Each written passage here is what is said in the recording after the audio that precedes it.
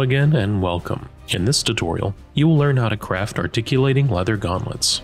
This style is part of the Imperial Knight series, which is our second complete armor together. Feel free to follow along for the leather crafting tips and ideas, or head over to the Prince Armory Academy and pick up the pattern and build these yourself, and stick around to the end for some great bonus tips.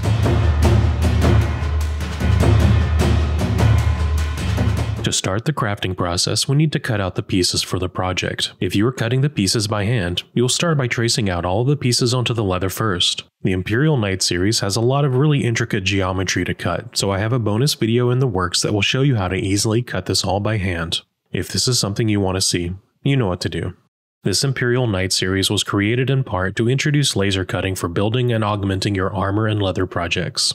And it's hard to imagine a better case for using a laser than cutting the dozens of small, intricate, and repetitive parts that are in a complex pair of gauntlets. Most patterns in this series are already optimized for the Glowforge, which is what I'll be demonstrating here. If you own a different style of laser cutter, your steps may vary slightly. I'm using thick natural proof-grade leather from Glowforge for most of this project. The thickness is about 6 ounces, or 2.5 millimeters. That is a little too thin for many other armor projects, but for these more intricate gauntlets and other small bits like scales and buckle straps, it's actually really great. If you are using a Glowforge, your first step will be to load the leather into the bed of the machine. Add a little masking tape to the corners and edges if it needs any help laying flat. Once I load the leather into the machine, the built-in camera will scan the QR code and automatically fill in all the settings for you. To prepare the files, in your Glowforge app you will click Create, Upload from File, then select the first SVG file provided. Drag the layout to fit the bed of the laser.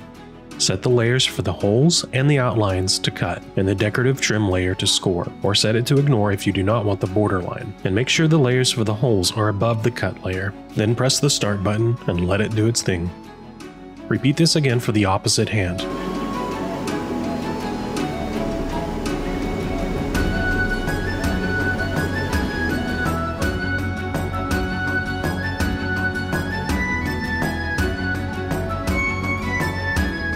And just a reminder, if you decide to add a Glowforge to your own workspace, use my affiliate code Prince Armory to save up to $500 on your purchase.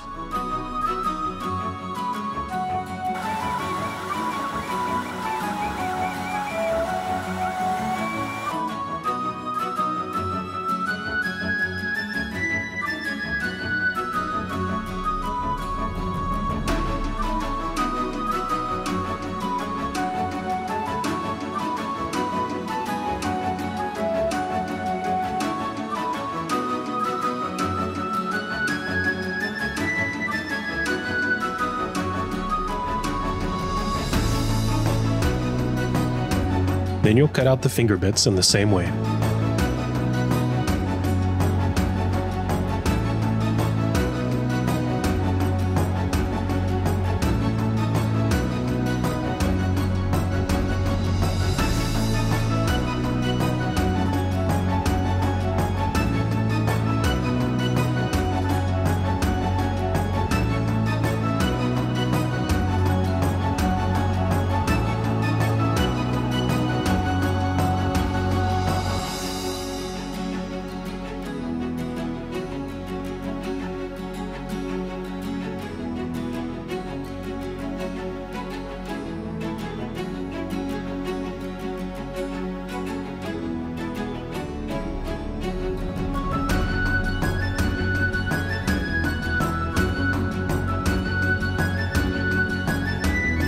For the loops and strap bits, I suggest using a thinner layer, around 4 to 5 ounces.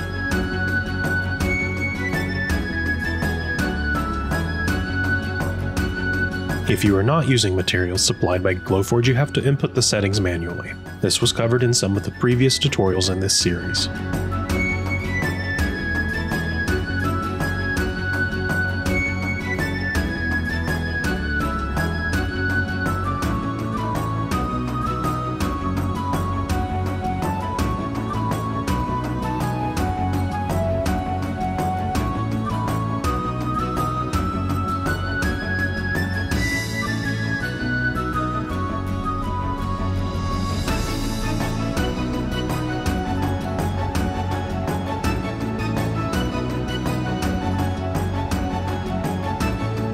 leather from Glowforge came with a protective masking tape to prevent edge charring, which you can remove now. It's an extra step, but it can be pretty satisfying.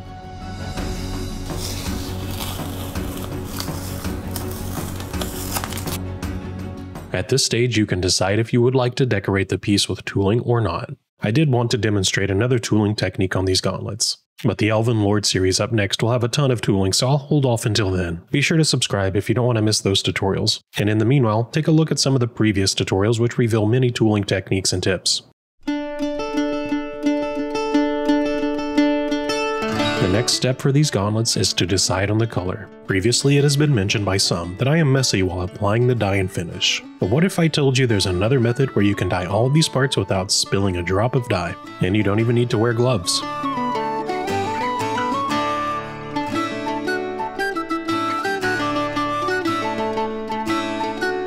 In a previous video, I revealed these planter trays which have a built-in drain rack. These are a bit crusty after many years of use, but they serve their purpose.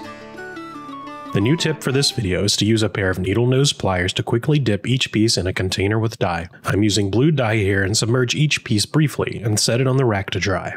This is great when you have a lot of small parts to go through. Just be gentle with how you grab the piece to avoid marking the leather, or try to grab the piece in an area that'll be overlapped with another piece later.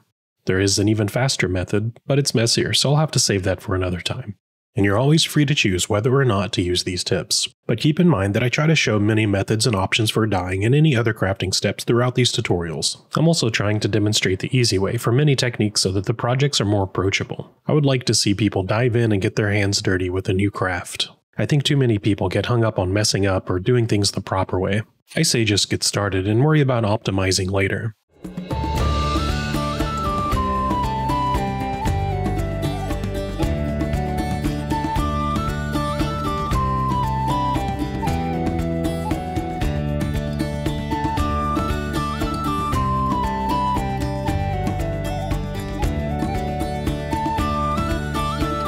To seal the leather, I'm simply dipping the pieces in Weaver's Tough Coat leather finish. And since I'll be painting the pieces, I'm not worried about the imperfections in the finish either. Check out some of the previous tutorials if you want to learn some options for finishing the leather.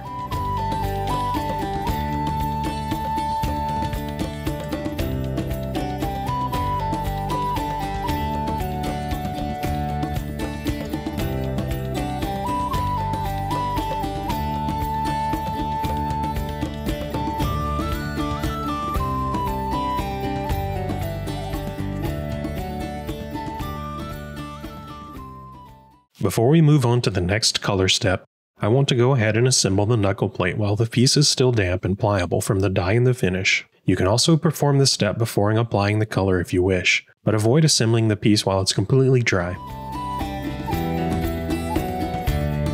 You'll notice between each knuckle is a pair of rivet holes. You will need to fold the piece over on itself, finish side touching itself, and carefully set the smallest rivet you can fit. This forces a more three-dimensional shape for looks and structural support. Repeat this process for each knuckle, taking care for each rivet. If you're using thicker leather, you may want to shave or skive along the edges to reduce the bulk slightly. To finish the look, you can work out the shape a little bit more to make it more pronounced.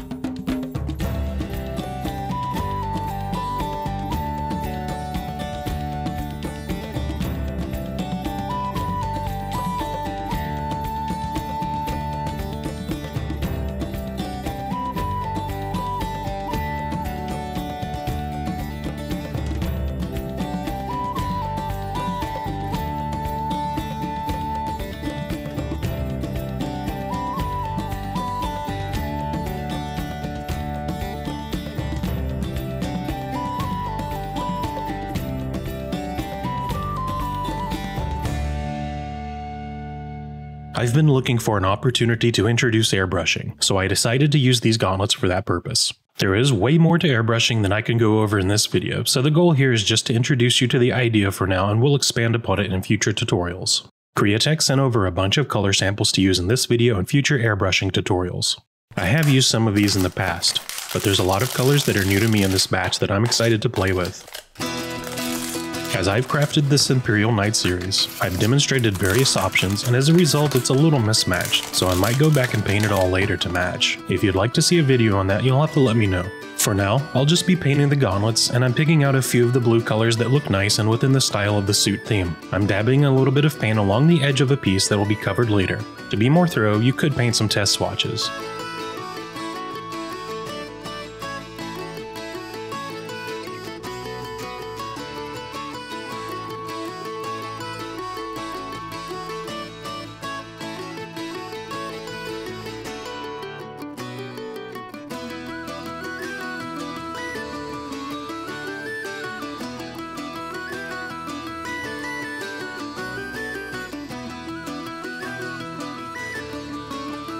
To start airbrushing, the first component you need is the air compressor.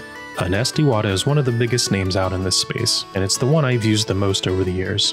To help with these tutorials, they've provided a few updates to my airbrushing setup. For this video, I'm using the Iwata PowerJet Plus compressor. And the second component you need is the airbrush itself, of course. Or in time, you may have several different airbrushes for various purposes. I'll be using the Iwata Eclipse HPCS airbrush for some of the future tutorials, but it's better for dye gradients and detail work. I could certainly airbrush all of the pieces with this airbrush, but it would take a while. When building armor suits, you really have to shift your thinking on how you do things because there's a lot of parts and a lot of space to cover.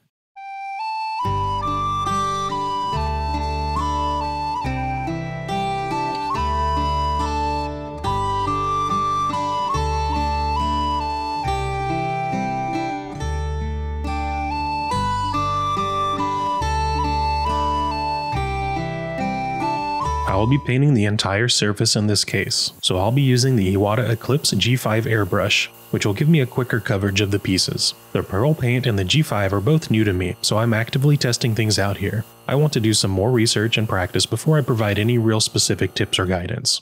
But what I can tell you is that you can use an airbrush to apply dye, get nice gradients, paint with various unique colors, add shading and highlights, and a lot more.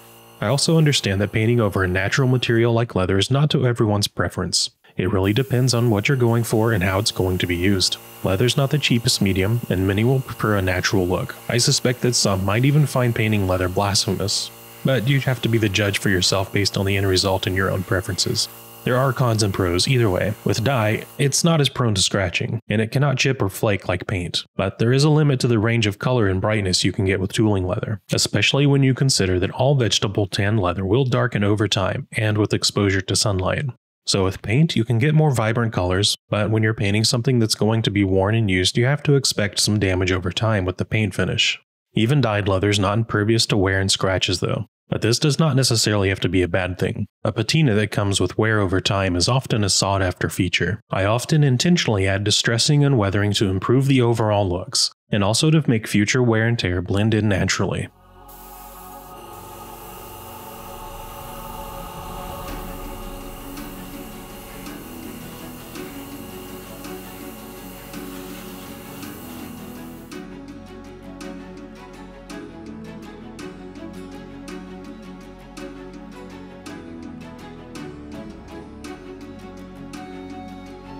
Skipping forward a few minutes in the future when it's assembled, to give it a little depth and character, I'm going to give a very quick and rough texture with some black acrylic paint. Again, I'm just going for quick and easy here. I'm using a chip brush to get in the corners and along the edges, and I'm using a sponge to dab a little texture throughout the piece just to break it up a bit.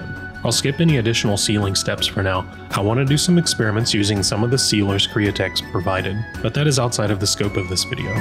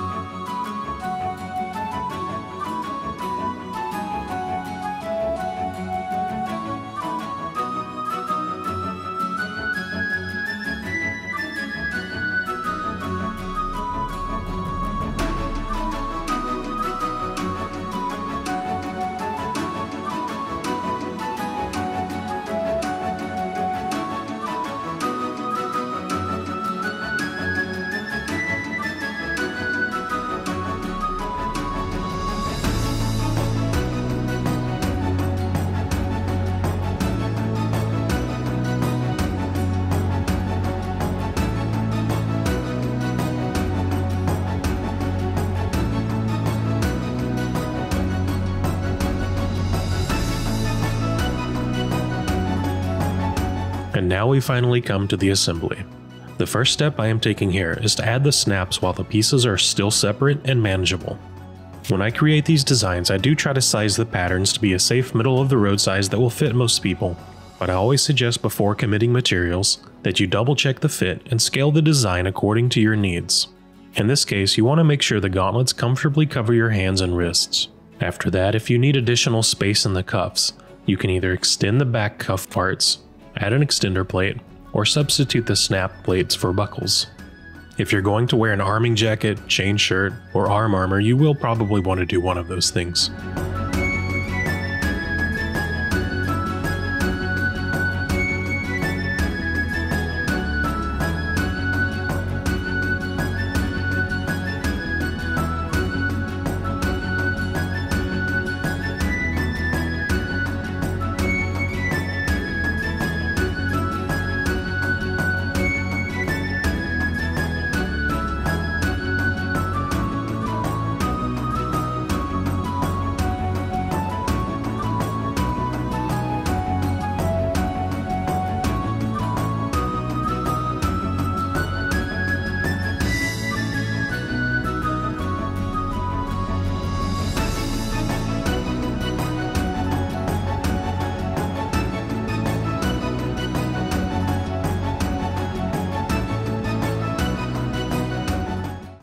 Now I am attaching the next layer that will make the sides of the cuffs. I'm using small double capped rivets. You can get these small black rivets that I'm using from Weaver.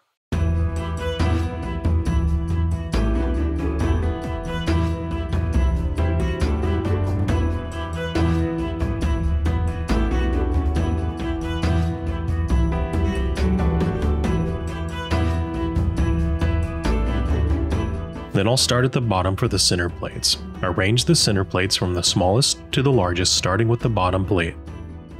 I'm seating all of the layers loosely here using medium rivets when going through 3 layers. Then I'll set all of the rivets consecutively. Repeat these steps for the other side, and then you'll have your cuff finished.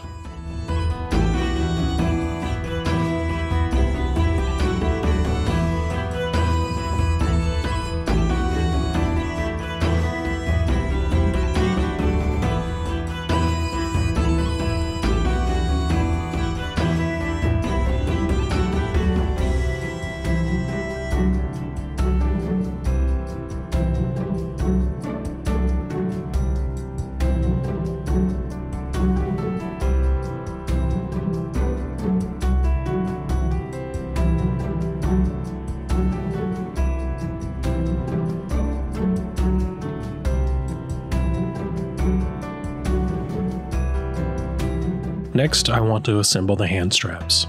It's a little tricky to describe the correct orientation, so please look carefully at how this is oriented on my left hand.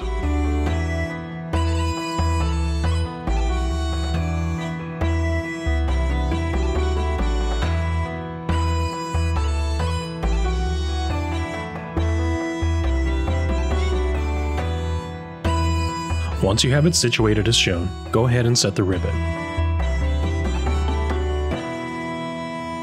Then attach the hand strap to the knuckle plate.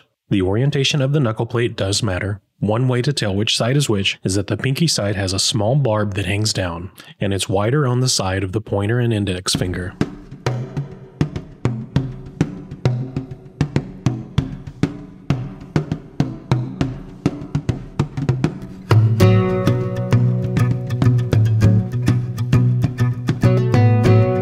Now you need to arrange the wrist pieces.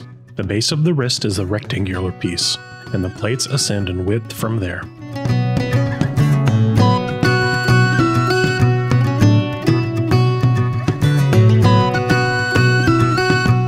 While I still have the pieces separate, I'm going to bend the edges up slightly to relax the leather.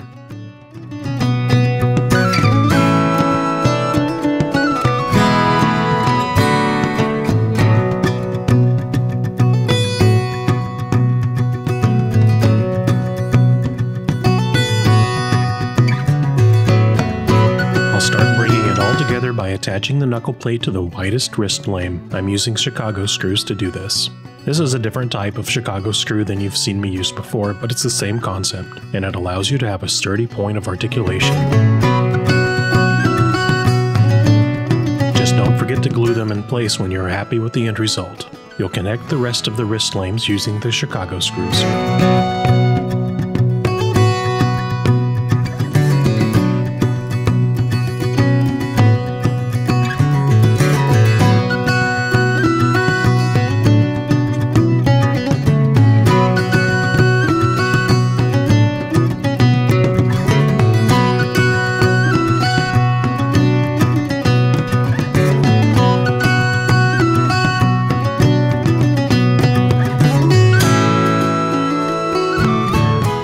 You will add the thumb tab and the thumb loop during this process too. You do have the option to customize the location for better fit, and in my case I have the thumb tab on the 3rd screw and the thumb loop on the 5th.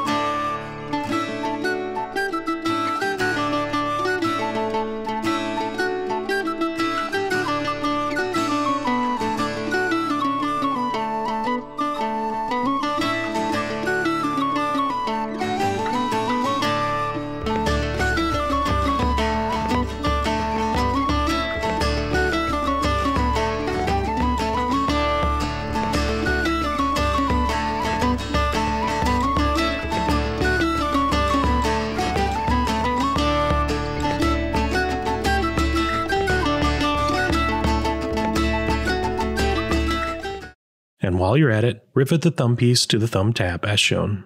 Notice the orientation.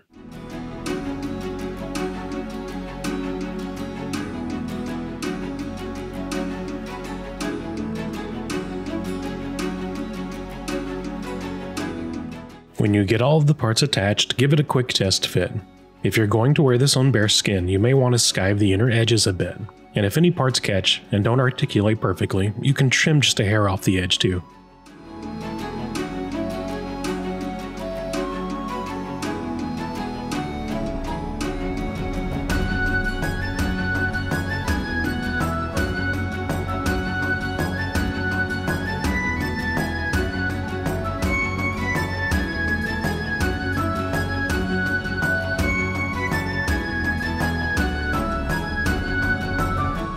I suggest you go ahead and lay out all of the finger parts and make sure to allocate all of the small plates. You need 4 plates for the pinky fingers, 6 plates for the middle finger, and 5 plates for everything else.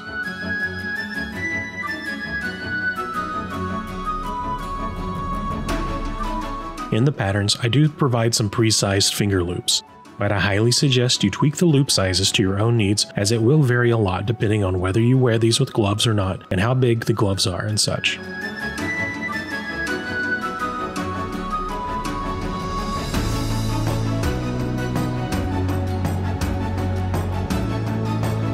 For assembling the fingers, if you have an anvil with a narrow horn, or if you can improvise with some other similar shape, that's great, but otherwise you can set the rivets flat from underneath.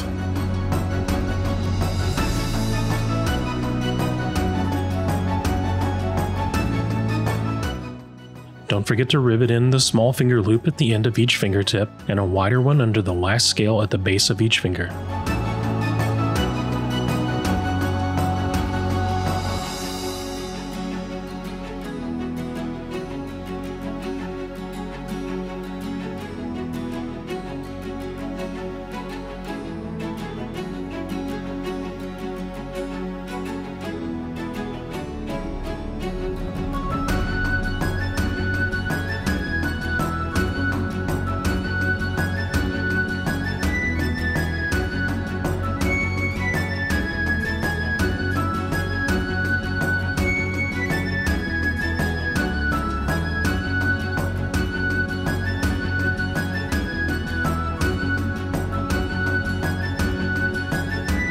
This project is one of the more complex pieces we've done, and if you're not careful, you'll end up setting some rivets incorrectly, or you'll forget a finger loop, for example. I designed these gauntlets and even I forgot. If this happens on a delicate piece like a finger scale, you don't want to damage the narrow bit of leather around the hole. My preferred method to extract an erroneous rivet is to grab something you can use as a center punch. Then carefully punch a divot dead center of the rivet, then grab a drill with a bit around the size of the shaft of the rivet or a little larger. Take your time and drill into the rivet. My goal isn't to drill through the rivet, but to chip away at the metal until you can pry it away with some diagonal cutters. If you have a Dremel with a burr bit, this will also work.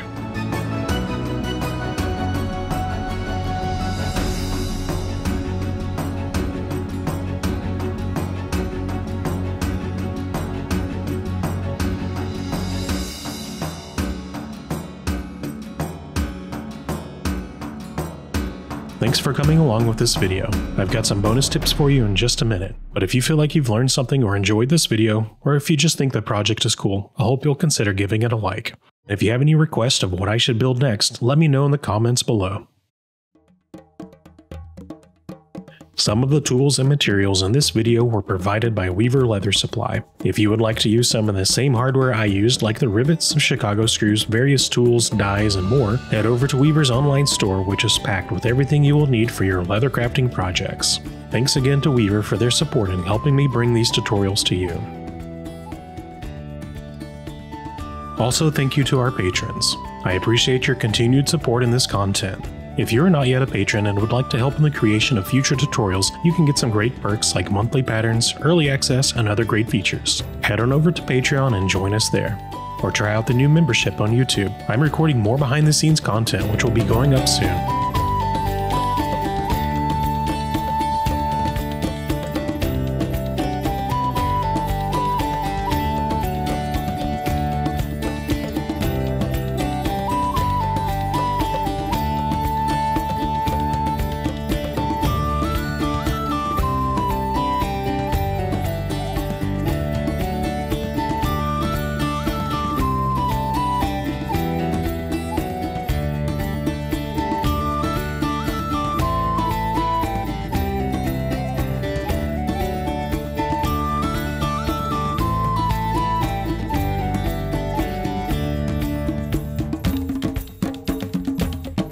Alright, now I have some bad news. I know this is going to be enormously unsatisfying, but unfortunately, I don't have the final few minutes of footage for the assembly. I wish I was joking, but out of the 3 cameras I had recording, 2 of them hit their 30-minute recording limit, and the other one ran out of memory at the same time. What are the odds, right? So after that, I recorded a recap, and I'll cut over to that clip now. For the final assembly, I think it recorded up to the construction of the last couple of fingers. So that's all pretty straightforward. You would have just kept riveting the finger bits to the plate. Don't forget the finger loops. And then to attach them on the inside, I disconnected this top piece from here, so just to make it more accessible.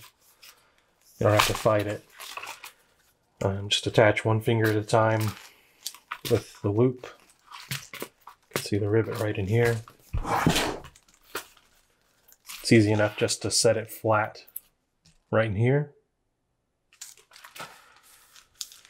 Go all the way down. One other point, I moved this one space back, and I also noted that in the next pattern update, this will be a little bit larger to cover more space. So I also wanted to point out that this design is something you can wear with or without gloves, but if you size it to fit your gloves, you'll be able to wear it both ways, whereas if you fit these loops to be snug with your fingers to begin with, it will be too tight with gloves generally.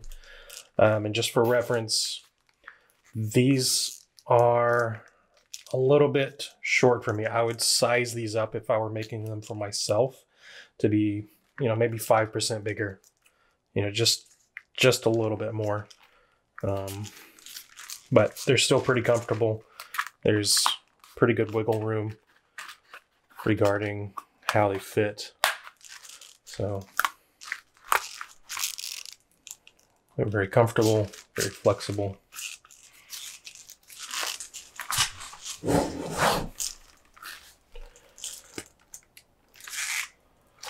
And if it ever does get in the way, one of the things you can do is just pop these out over your fingers, and then you have a little bit more dexterity here if you need it. And the other nice thing is you can swap out the gloves that you're wearing with this. Now these are supposed to be extra large. I don't believe them. Try to squeeze it in here.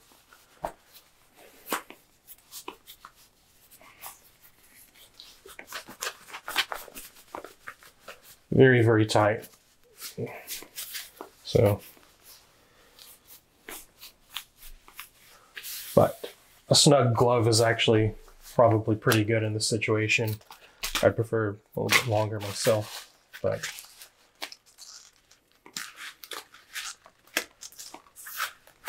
fit through here. That.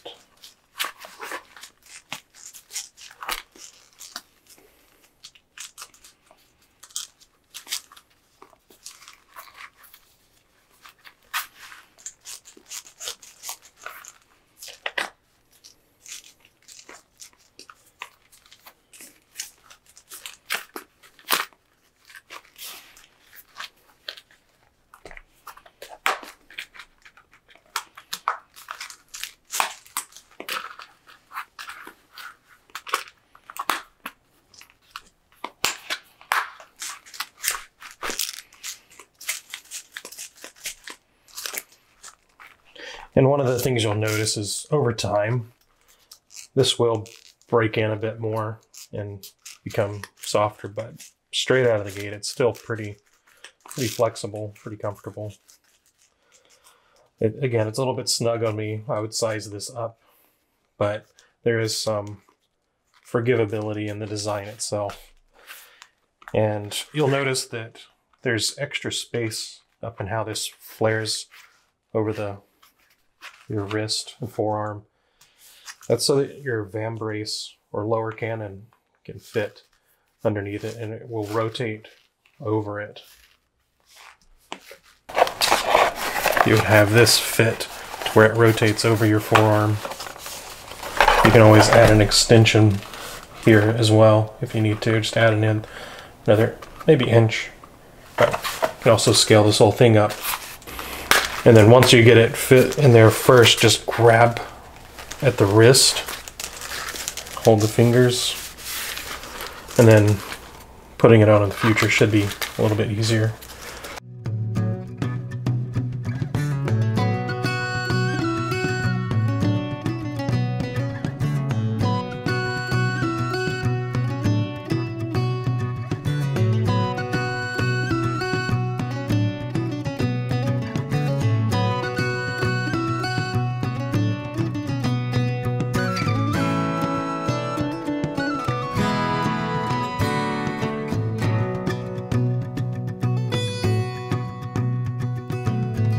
Bonus tip 1.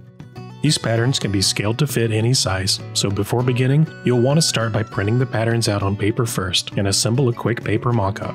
When you're cutting out a paper mock-up, you don't have to be precise. You just need the rough outline so you can get a sense of the proportions. In subjective terms, I would call the default size at 100% scale large. If this ends up being too big for you, try nudging the scale down to around 90%.